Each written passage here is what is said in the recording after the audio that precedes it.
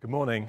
I'd like to say thank you, first of all, to Riley and Ed for arranging this fantastic conference, not just because of the weather, but thank you for the weather, but also to have so many people from so many different parts of this incredible field all in one place. And it feels to me like it's the first time that's ever happened.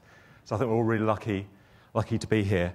So I'm a news editor at The Guardian. I have one of those jobs, though, that I don't know if any of you have a job that you have difficulty explaining to your parents what you do. But my job is really like that. My background is as a news editor, as a journalist, but my first day on the news desk was September the 10th, 2001. And so my career has kind of been bookended by the war on terror in Iraq and Afghanistan, and also by handling kind of huge amounts of data. So what I'm going to do is talk a bit about what we do with data, and particularly how we had to handle one very large and quite controversial set. So this is the very first Guardian from May 1821. The paper was 4 pages long, and if the advertising recession continues, that's probably how long we'll be in the future. But in those days, ads were on the front. It was led by an ad for a lost black Labrador, and news was on the back. And there, a big third of the page was taken up with a table of data, essentially. It was schools data from Manchester. It was a list of every school with how much was spent on it and how many pupils they had. Now, at the time, the official data was really bad. It was compiled by the people who ran the schools. They had an interest in it. It was partial. And this was sent in by somebody who had the knowledge to collect the data. But they wanted to do it, and I'm paraphrasing what they said in the piece, but essentially because if we don't know what the condition of society is, how can things get any better? And we moved on a little bit in the way we present information now. This is something which we do, and it's basically it's a guide to public spending in Britain by every government department. You have something kind of similar here called Death and Taxes, I think, which is just a fantastic resource. Now, if we were based in the States, I guess we could ring up the Treasury and get a spreadsheet with all that data on. But unfortunately, it doesn't really happen like that. Being the UK, every government department provides the information separately. They all publish it as PDFs, of course, which is particularly useless format, and what we have to do is we have to go through the PDFs, extract the data, and they've just made it more complicated by putting in this kind of accountancy speak, and they split the spending into different types of spending and so on. It's just really tedious. And we have to go through it, and then we have to think, well, what are we missing? So, for instance, the Ministry of Defence budget didn't include spending on operations in Afghanistan and Iraq. And we want to know what that was. It's kind of obvious. It's public information. It's approved by Parliament. We should all know about it. So I had to ring at the press office and pull the whole, I work for The Guardian, can you give me the figures thing. Press officers didn't know. A couple of days later, after a bit of nagging, they come back with the numbers, which is it's ridiculous, especially in a country which is supposed to be on a kind of transparency high at the moment, with government pushing out public data sets.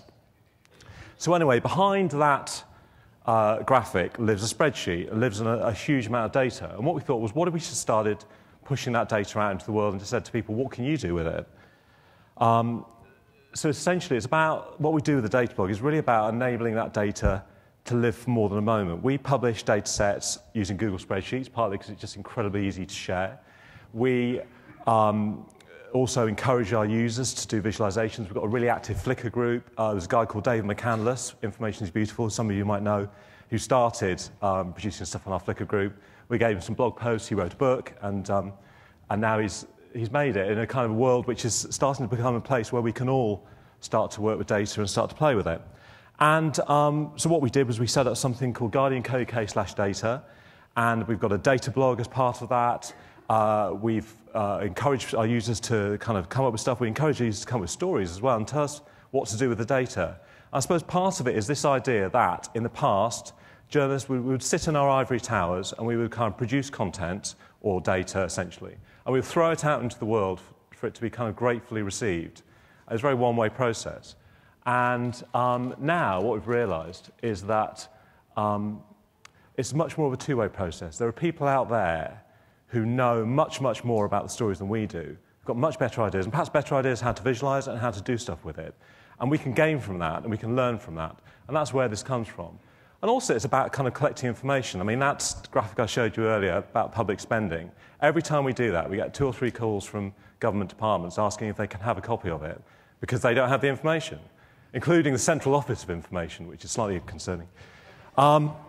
So the other thing we've done is we've kind of broadened out as well into trying to become a kind of central point for data. So we offer now, besides the data sets that we publish, we update, we also do these data searches. So the one on the left is the kind of world government data search. And what we saw was all these places around the world, states and cities and countries that were pushing out open data.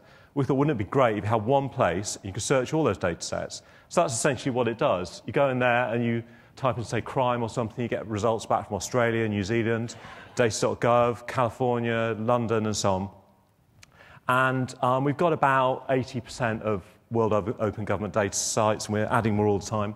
And the one on the right is the new one we launched, which is basically aid and global development data, which is, so it searches the UN and the World Bank and the IMF and those kind of places. So you can search for aid to Pakistan and Haiti and see how they compared, which somebody has done for us, and it produced a great story.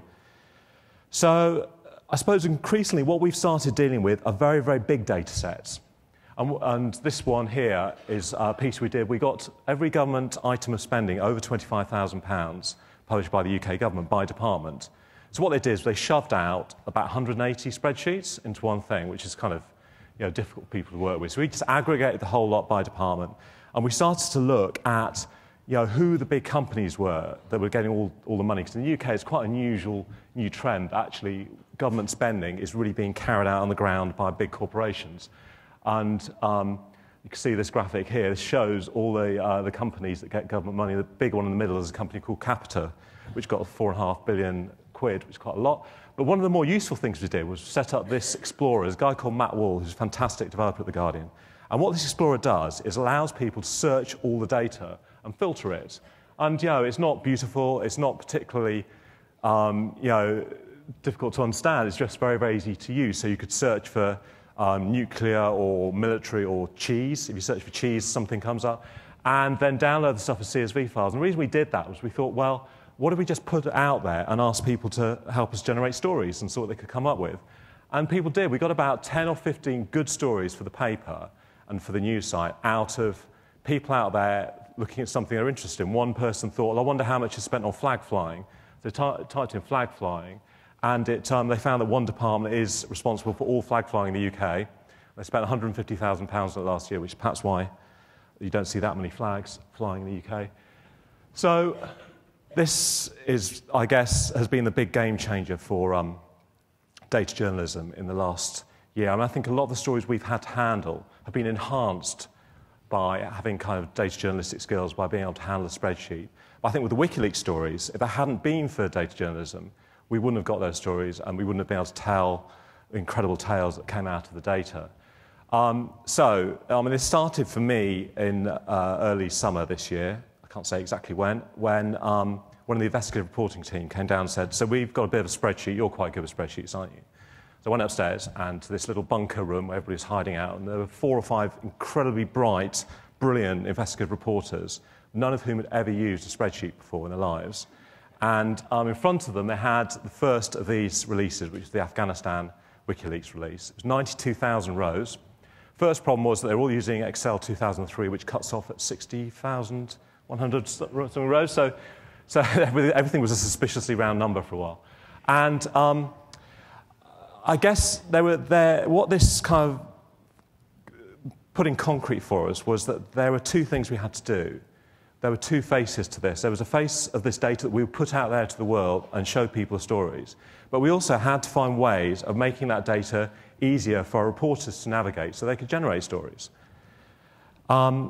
So this is the first kind of big story we got out of the Afghanistan data. You could see straight away from the anecdotal evidence we knew that IED attacks, does everybody know what an IED is? Basically a hole in the ground, somebody puts a whole load of explosives in and blows up somebody who's going past. And they're very, very deadly, very hard to detect and predict, and their use has kind of massively increased. It's become the big feature of the war in Afghanistan. So we realised that, so we filtered out the data, and we started to have a look at what it showed us. And I'll show you, this is actually, I've got the WikiLeaks spreadsheet. Well, this is a filter of it, because the whole lot would crash this machine. So basically, what you see, what we had there, which is the handy thing, is we have very, very structured data. Every item had a ID number, it was a date and a time. They're all categorized and subcategorized. There's tracking number, a title, and a summary. And the summary was the bit in English. This incident here on the 4th of January is the first incident recorded in 2004 as an IED attack. You've got where it happened, and there were kind of casualty numbers. A lot of these weren't very accurately filled in. I mean, the thing about the database is it's based on something called SIG-ACTS, which is significant actions. And this data set has been available to kind of academics here, I believe, for a while to kind of investigate on an anonymous basis. But it's the first time we've had access to it. And there are problems with it. If you're on the ground and you're in action, you're probably not necessarily going to stop to fill in a spreadsheet. But either way, there's incredible data there. You know, you've got latitude and longitude, an MGRS, which is the military coordinate system, and so on. So what we had there was something really, really structured. And what it told us, let's go back to this, was how these things are spread. So every dot on that map shows an IED attack, an explosion, just an explosion. There were another 8,000 odd which were found and cleared away. And you can see these incredible patterns. So if you see there's Kandahar, the road to Kandahar to Kabul is dotted with these things. Imagine if you're driving down that road every day. You might feel a little nervous because you would know that you're at risk. And the south, which is where originally British forces were and now the Marines are, is particularly targeted. And you can see on the right-hand side, we can show how the attacks have increased. Now, this went in the newspaper because, you know, we have the space and we can do something which is beautiful, but it's flat, and that's all it is. On the site, we could do something else. And so there's a guy called Alistair Dan, who's a fantastic flash engineer who works for The Guardian, who did this because we've got the time and we've got the location. So suddenly you can start plotting how these things developed over time. And you can see from 2004 right the way to 2009, how it became a feature of the war.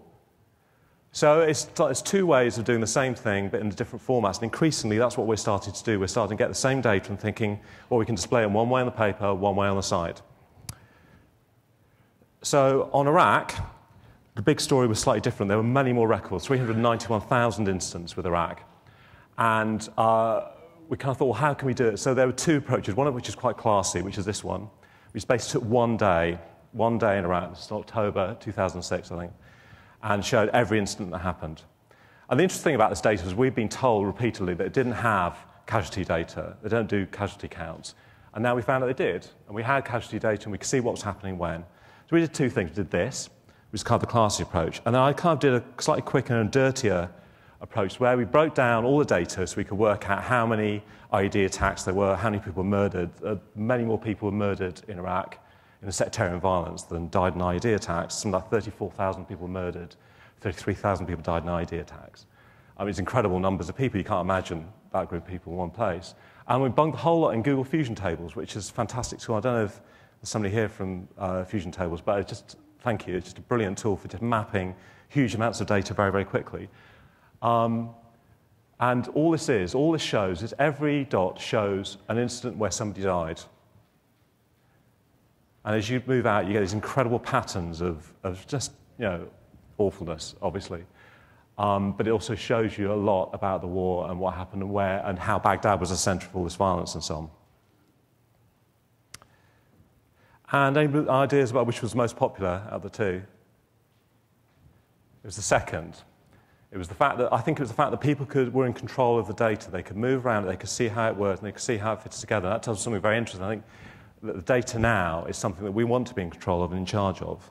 And we want to give people the ability to explore it for themselves. 2-minute warning. Okay, so this is the third release. This is a completely different kettle of fish, the cables. What we got was essentially a massive, unstructured text file, which we had a developer spending about a month and a half trying to put in some sort of structure. And the fact was, there is stuff you could read through, you'd have that you could kind of separate it out. So this is a cable about Egypt and the Egypt's strategic importance to the US, which was a briefing for General Schwartz sent in 2009.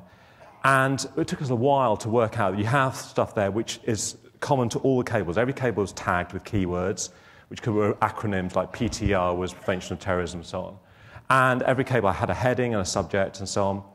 And with all of these data sets, we realized we weren't going to publish the whole lots with any of them. With the Afghanistan release, we published all the ID attacks. With the Iraq release, we published all the instances where somebody died, but without the summary field, so that we wouldn't put any, we didn't want to name people, we didn't have people's names. And with this data, we're only publishing about 700 or so cables.